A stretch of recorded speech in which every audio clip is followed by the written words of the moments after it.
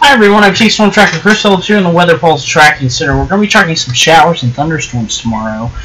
You're taking a look here at Futurecast. As we go in towards 5 o'clock, you see nothing really about. As we move towards about 6, 7 o'clock, we start to see some shower and thunderstorm activity in the parts of central Indiana and southwest Ohio. This will slowly try to reach the Ohio River as we move towards the later evening hours, 9, 10 o'clock. You notice, especially after midnight, all of it fading away, and then we're pretty well dry through the overnight hours. We'll watch for the day on Wednesday, and it looks pretty dry right now, but some cooler temperatures that look to be on the way.